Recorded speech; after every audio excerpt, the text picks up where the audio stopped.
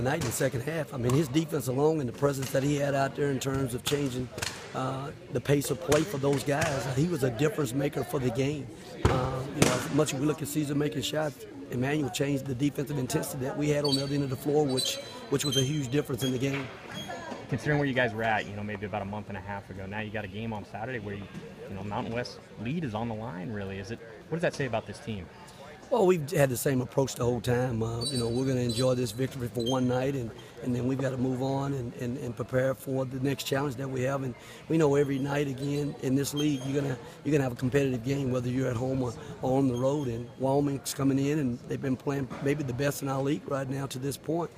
So we know we're going to have a well-coached team that comes in and competes at a high level, and it's the older team. A chance to maybe make a statement, though, with a win in that game? We're just going to come out and compete at the highest level. We're going to come and try to put it on our defense just like we have the whole time, and not going to change anything that we've done to this point right now.